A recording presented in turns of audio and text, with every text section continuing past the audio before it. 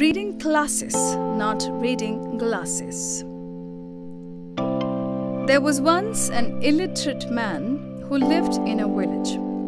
He did not know how to read or write. He often saw people wearing spectacles to read books or papers.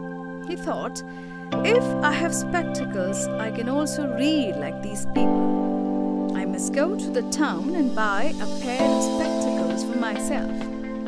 So, one day he went to the town. He entered a shop selling spectacles.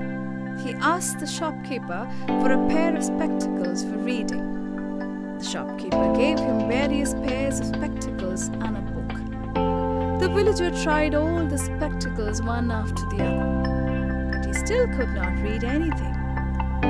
He told the shopkeeper that all the spectacles were useless. The shopkeeper gave him a doubtful look. Then he looked at the book.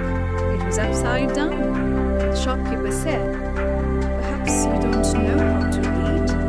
The villager said, "No, I don't. I want spectacles so that I can read like the others. But I can't read with any of these spectacles."